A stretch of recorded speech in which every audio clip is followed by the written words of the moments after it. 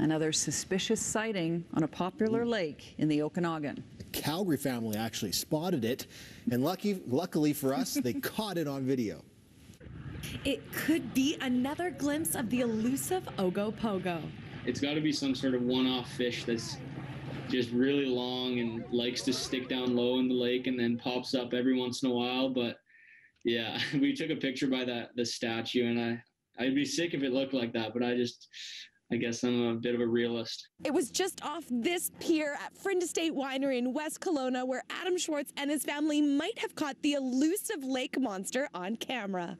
It was a really calm day, and no boats were passing by or anything, so we were just kind of looking out on the water, and then all of a sudden just saw kind of this just weird formation of waves that was kind of going against the current of what was coming in. It was just moving really weird, and we'd obviously known about the great myth of the Ogopogo, and we'd been there growing up, and I was always afraid of it.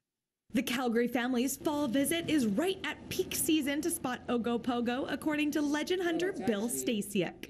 If you go back over the years, the majority of sightings of Ogopogo come in between the beginning of September into the middle of October. I've always said that if you want to get a picture, that's the time. Get out on the lake and get a camera. You'll have your best shot. And he has an explanation of what the sighting could have been if it's not the elusive snake-like monster that is known around the world.